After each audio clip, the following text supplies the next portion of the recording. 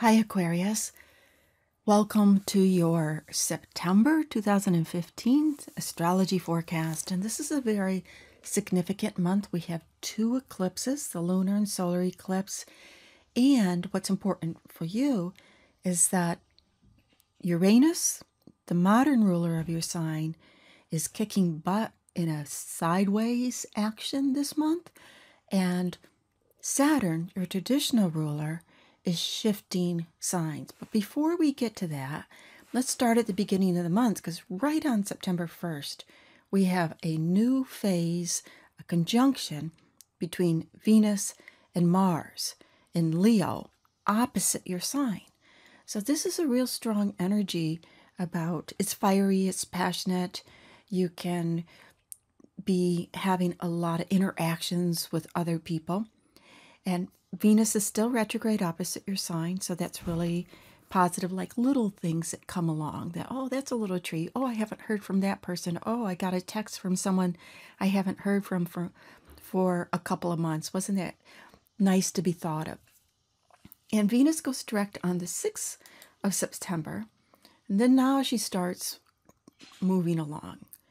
And then the solar eclipse on the 13th, we have, that's where this Uranian energy, your modern ruler, is coming into play, because this Uranian energy is what's called quincunx. See, the eclipse is at 20 degrees of Virgo.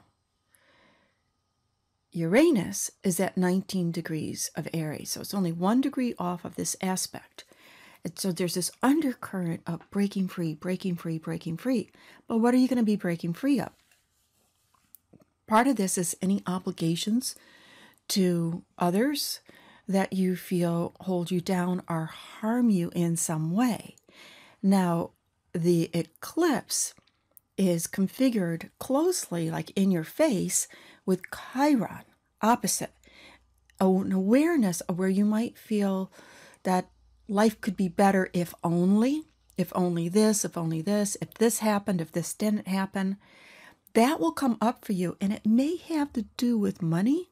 It may have to do with money borrowed, present or past, or the whole issue around if I had, then I could.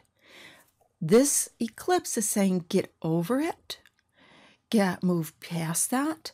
We have understand that you are who you are because of the path that you've walked.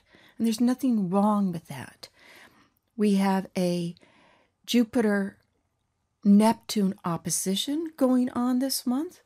And this Jupiter-Neptune opposition Neptune is about the ideal, the dreams. It also can be delusional, is what I wanted. Am I fooling myself? But the Jupiter in Virgo says, well, just figure out how to do it. What are the details? What work do I need to do? We have Mercury will be going retrograde on the 17th of September, which is an important day to mark in your calendar. What is going on for me on the 17th? What am I thinking of? Not like an event could happen, but in terms of insight. What insight? There's a depth of insight going on. Mercury is square Pluto and opposite Uranus. And that's sudden ideas and deep thinking, transformative thinking. Then later that day, Saturn, your co-ruler, traditional ruler, is shifting from Scorpio into Sag. This will be 2 more years of Saturn and Sag, which slowly but surely can shift some focus around groups or organizations you belong to and or friendships. Maybe some friends, you come back and you solidify the friendship. Maybe some other people, you don't feel connected with them that much anymore. But it's solidifying, and the message is to pay attention to who you feel you belong with, where you feel you belong, where you connect. On the 23rd, we have the equinox. This equal day, equal night, the sun in Libra, extremely important as it's connected to the north node of the moon, the sun, the center of our solar system, the sun in our chart, the essence of what we want to express for the life that we are given this lifetime. Are you going in the right direction that your soul, your being wants you to, the inner self? And if not, what's steps to take to move you towards your future? This is a movement towards your future. Then Mars going into Virgo on the 24th, that helps with the energy of the eclipse energy that says, well, what can I do about things? What action do I need to take? It helps with the Jupiter-Neptune opposition, where here's my dream, here's my vision.